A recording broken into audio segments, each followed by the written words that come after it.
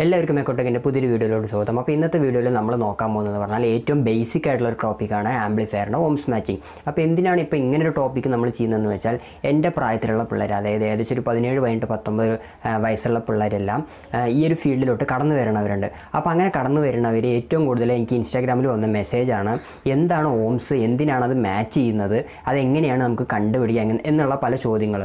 അപ്പോൾ അതിന് അവർക്ക് വേണ്ടി ഒരു ഹെൽപ്ഫുൾ ആയിട്ടുള്ളൊരു ടോപ്പിക്ക് എന്നുള്ള രീതിക്കാണ് നമ്മൾ ഈ ഒരു വീഡിയോ ചെയ്തിട്ടുള്ളത്. നിങ്ങൾ ആൾറെഡി ഈ ഒരു ഫീൽഡിൽ കുറച്ച് കാലമായി വർക്ക് ചെയ്യുന്ന ഒരാളാണെങ്കിൽ ഒരുപക്ഷെ ഞാൻ പറയുന്ന ടോപ്പിക്ക് കാര്യങ്ങളെല്ലാം നിങ്ങൾക്ക് ആൾറെഡി അറിഞ്ഞിരിക്കുന്നതായിരിക്കും. പക്ഷേ എങ്കിൽ കൂടെ ഒരുപക്ഷെ നിങ്ങൾക്ക് അറിയാത്ത പല കാര്യങ്ങളും ചിലപ്പോൾ നമ്മൾ ഈ ഒരു വീഡിയോയിലൂടെ ഒരുപക്ഷെ ഡിസ്കസ് ചെയ്യുന്നുണ്ടാകും. അതായത് പല ടൈപ്പിലുള്ള ഓംസുള്ള സ്പീക്കറുകൾ മാച്ച് ചെയ്യുമ്പോൾ എങ്ങനെയാണ് അതിൻ്റെ ഓംസ് കാൽക്കുലേഷൻ, അങ്ങനെയുള്ള പല കാര്യങ്ങളും നമ്മൾ ഈ ഒരു വീഡിയോയിലൂടെ ഡിസ്കസ് ചെയ്യാൻ പോകുന്നുണ്ട്. അപ്പോൾ നിങ്ങൾക്ക് അതെല്ലാം കുറച്ച് ഡീറ്റെയിൽ ആയിട്ട് മനസ്സിലാക്കണമെന്നുണ്ടെങ്കിൽ നിങ്ങൾക്ക് ഈ വീഡിയോ മുഴുവനായി കണ്ടിരിക്കാം. അതെല്ലാം നിങ്ങൾക്ക് ആൾറെഡി അറിയുന്നൊരു ടോപ്പിക്കാണ് എന്ന് നിങ്ങൾക്ക് തോന്നുകയാണെന്നുണ്ടെങ്കിൽ നിങ്ങൾക്ക് ഇപ്പോൾ തന്നെ ഈ വീഡിയോ സ്കിപ്പ് ചെയ്യാം. അപ്പോൾ നമുക്ക് നേരെ വീഡിയോയിലോട്ട് കിടക്കാം.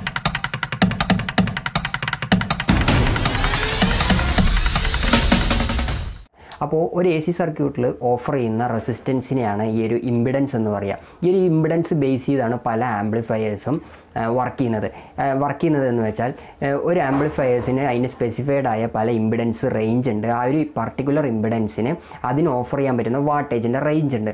അതായത് ഉദാഹരണമായിട്ട് നമ്മളിപ്പോൾ ഒരു ഡൈനാടെക്കിൻ്റെ V5000 എടുത്ത് നോക്കുകയാണെന്നുണ്ടെങ്കിൽ 8 ohms ലോഡിൽ അതിന് ഡെലിവർ ചെയ്യാൻ പറ്റുന്ന ആ ലോഡ് എന്ന് വെച്ചാൽ 1100 watts ആണ്. അതായത് 8 ohm ഉള്ള ഒരു സ്പീക്കർ നമ്മൾ ആ ഒരു ആംപ്ലിഫയറിലോട്ട് കണക്ട് ചെയ്യണമെന്നുണ്ടെങ്കിൽ ആ ഒരു ആംപ്ലിഫയർ ഏകദേശം 1100 watts പവർ അതിന് ഡെലിവർ ചെയ്യാൻ സാധിക്കും. നേരെ മറിച്ച് ആ ഒരു 8 ohms സ്പീക്കറിനൊപ്പം തിരിച്ചൊരു 8 ohms സ്പീക്കർ പാരൽ ചെയ്യുമ്പോൾ അതിൻ്റെ ഓംസ് നേരെ 4 ohms ആവും. അപ്പോൾ 4 ohmsൽ ആ ഒരു ആംപ്ലിഫയറിന് ഡെലിവർ ചെയ്യാൻ പറ്റുന്ന ഒരു വാട്ടേജ് എന്ന് വെച്ചാൽ 1600 watts ആണ്. ഇത് ഡൈനാടെക്കിൻ്റെ ആ ഒരു സ്പെസിഫിക് ആയിട്ടുള്ള മോഡലിനെ കുറിച്ചാണ്. പല ആംപ്ലിഫയേഴ്സിന് പല റേഞ്ചിലായിരിക്കും അതിൻ്റെ ആ ഒരു വാട്ടേജ് കാൽക്കുലേഷൻ. അതായത് 4 ohmsൽ ഇത്ര വാട്ട്സ്, 8 ohmsൽ ഇത്ര വാട്ട്സ്. ചില ആംപ്ലിഫയേഴ്സ് 2 ohms വരെ ഡ്രൈവ് ചെയ്യാൻ ക്യാപ്പബിൾ ആയിട്ടുള്ള ആംപ്ലിഫയേഴ്സ് നമ്മൾ ഇന്നത്തെ മാർക്കറ്റിൽ അവൈലബിൾ ആണ്. അപ്പോൾ നിങ്ങൾക്ക് ബേസിക്കായിട്ട് കുറച്ച് അറിഞ്ഞിരിക്കേണ്ടതെന്ന് പറഞ്ഞാൽ 8 ohmsൽ ഒരു ആംപ്ലിഫയർ ഡെലിവർ ചെയ്യുന്ന ലോഡിനെക്കാട്ടിലും കൂടുതലായിരിക്കും 4 ohmsൽ ഒരു ആംപ്ലിഫയർ ഡെലിവറി ചെയ്യുന്ന ലോഡ്. അതിനേക്കാട്ടിലും കൂടുതലായിരിക്കും 2 ohmsൽ ഒരു ആംപ്ലിഫയർ ഡെലിവർ ചെയ്യുന്ന ലോഡ്. അതായത് നിങ്ങൾക്ക് സിമ്പിളായിട്ട് ഇത്ര മനസ്സിലാക്കാനുള്ളൂ, നമ്മുടെ ഓംസ് കുറയും തോറും ആംപ്ലിഫയർ പ്രൊവൈഡ് ചെയ്യുന്ന വാട്ടേജ് കൂടുതലായി കൊണ്ടിരിക്കും.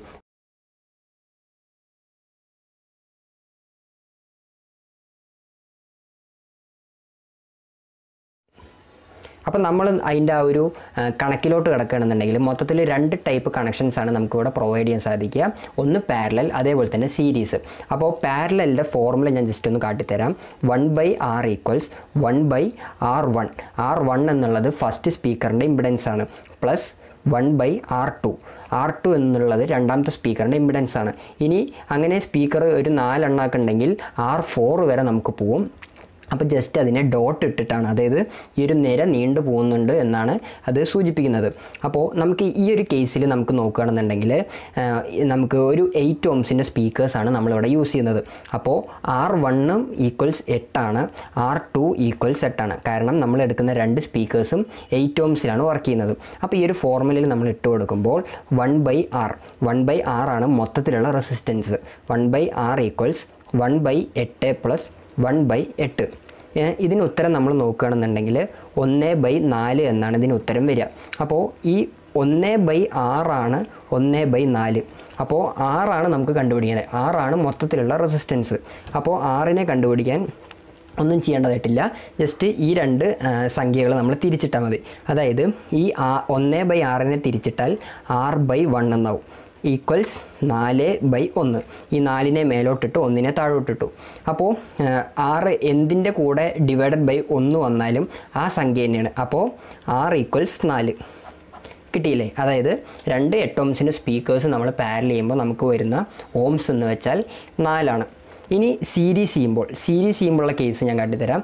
സീരീസിൻ്റെ ഫോർമുല R, അതായത് total resistance R1 + R2 + etc. അതായത് R1 ഫസ്റ്റ് സ്പീക്കറും R2 സെക്കൻഡ് സ്പീക്കറും ആ നിര നീണ്ടു പോകുന്നുണ്ട് എന്നാണ് ഉദ്ദേശിക്കുന്നത്.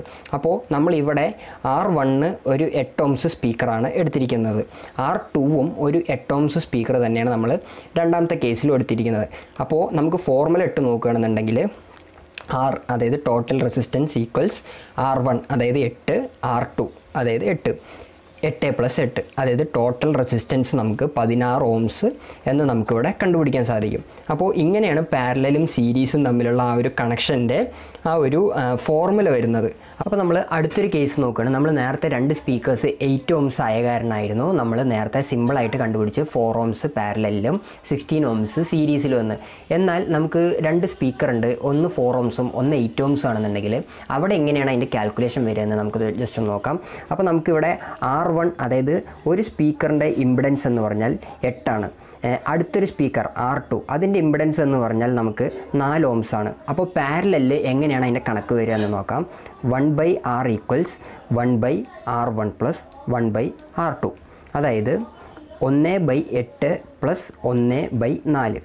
അപ്പോൾ ഇതിൻ്റെ ഉത്തരം നമുക്ക് ചെയ്ത് നോക്കിയാൽ നമുക്ക് മനസ്സിലാക്കാൻ സാധിക്കും. ഇതിൻ്റെ ഉത്തരം എന്ന് പറഞ്ഞാൽ 12/32 ആണ്. എന്നാൽ ഈ 12/32 1/R ആണ് 12/32. അപ്പോൾ നമുക്ക് ഈ 6 കണ്ടുപിടിക്കണമല്ലോ. അപ്പോൾ 6 കണ്ടുപിടിക്കാൻ R/1 ഈക്വൽസ് ഇതിനെ നേരെ തിരിക്കുക, അതായത് 32/12 ആക്കുക. അപ്പോൾ ഇതിൻ്റെ ഓംസ് എത്രയാണെന്ന് നമ്മൾ നോക്കുക, അതായത് 32 ഡിവൈഡഡ് ബൈ 12 എത്രയാണെന്ന് നമ്മൾ ചെയ്ത് നോക്കുക. അപ്പോൾ ഇതിൻ്റെ ഉത്തരം എന്ന് പറഞ്ഞാൽ നമുക്ക് കിട്ടിയത് 32 ഡിവൈഡ് ബൈ 12 ചെയ്യുമ്പോൾ 2.66 എന്നാണ്. അതായത് ഒരു 4 ഓംസ് സ്പീക്കറും 8 ഓംസ് സ്പീക്കറും തമ്മിൽ നമ്മൾ പാരൽ ചെയ്ത് കണക്ട് ചെയ്യണമെന്നുണ്ടെങ്കിൽ അവിടെ നെറ്റ് ഇമ്പിഡൻസ് അതായത് ടോട്ടൽ ഇമ്പിഡൻസ് വന്നിട്ട് 2.6 ഓംസ് ആയിട്ട് മാറും. എന്നാൽ നേരെ മറിച്ച് നമ്മൾ സീരീസ് ചെയ്യണമെന്നുണ്ടെങ്കിൽ നമുക്ക് അധികം പണിയൊന്നുമില്ല. R ഈക്വൽസ് 8 പ്ലസ് 4 അതായത് 8 ഓംസിൻ്റെയും 4 ഓംസിൻ്റെയും 2 സ്പീക്കേഴ്സാണ് നമ്മൾ സീരീസ് ചെയ്യുന്നത്. അപ്പോൾ അതിൻ്റെ ടോട്ടൽ ഓംസ് എന്ന് വെച്ചാൽ 12 ഓംസ് ആയിട്ട് മാറും. അപ്പോൾ ഇതാണ് പാരലലും സീരീസും തമ്മിലുള്ള ആ ഒരു ഡിഫറൻസ്. അപ്പോൾ ഈ ഒരു ടോപ്പിക്ക് നമ്മൾ കൺക്ലൂഡ് ചെയ്ത് പറയുകയാണെന്നുണ്ടെങ്കിൽ ഒരേ ഓംസിൽ 2 സ്പീക്കേഴ്സ് അതായത് 8 ഓംസ് അല്ലെങ്കിൽ 4 ഓംസ് 2 സ്പീക്കേഴ്സ് നമ്മൾ സീരീസ് ചെയ്യണമെന്നുണ്ടെങ്കിൽ അതിൻ്റെ ആ ഒരു ഇമ്പിഡൻസ് നമ്മൾ സിംപ്ലി ആഡ് ചെയ്താൽ മതി. അതായത് 8 ഓംസിൻ്റെ 2 സ്പീക്കർ ആണെന്നുണ്ടെങ്കിൽ 8 ഓംസ് പ്ലസ് 8 ഓംസ് ആണെങ്കിലും അതിൻ്റെ ടോട്ടലായിട്ടുള്ള ഇമ്പിഡൻസ് സീരീസ് ചെയ്യണമെന്നുണ്ടെങ്കിൽ അപ്പോൾ 8 പ്ലസ് 8 16 ഓംസ് ആയിരിക്കും ഒരു സീരീസ് സർക്യൂട്ടിൽ അതിൻ്റെ ഇമ്പിഡൻസ്. എന്നാൽ നേരെ പാരലിലോട്ട് വരികയാണെന്നുണ്ടെങ്കിൽ സെയിം ഇമ്പിഡൻസ് ഉള്ള 2 സ്പീക്കേഴ്സ് നമ്മൾ പാരൽ ചെയ്യണമെന്നുണ്ടെങ്കിൽ അവിടെ അതിൻ്റെ ഇമ്പിഡൻസ് നേർ പകുതിയായിട്ടാണ് വരിക. അതായത് 8 ഓംസിൻ്റെ 2 സ്പീക്കേഴ്സ് നമ്മൾ പാരൽ ചെയ്യണമെന്നുണ്ടെങ്കിൽ നേർ പകുതി അതായത് 4 ഓംസ് ആയിട്ടായിരിക്കും ആ ടോട്ടൽ അതിൻ്റെ ആ ഒരു ഓംസ് മാറുക. അപ്പോൾ ഇന്നത്തെ വീഡിയോ ഇത്രയൊക്കെ തന്നെ ഉള്ളൂ. നിങ്ങൾക്ക് എല്ലാവർക്കും ഉപകാരപ്രദമായൊരു ടോപ്പിക് ആയിരുന്നു ഇന്ന് ഞാൻ പറഞ്ഞത് എന്ന് വിചാരിക്കുന്നു. അങ്ങനെയാണെന്ന് തോന്നുകയാണെങ്കിൽ ലൈക്ക് ചെയ്യുക, വീഡിയോ ഇഷ്ടപ്പെട്ടില്ലെങ്കിൽ ഡിസ്ലൈക്ക് ചെയ്യുക, ചാനൽ ഇഷ്ടപ്പെടുകയാണെന്നുണ്ടെങ്കിൽ സബ്സ്ക്രൈബ് ചെയ്യാനും മറക്കരുത്. എല്ലാവരും സേഫായിട്ടിരിക്കുക.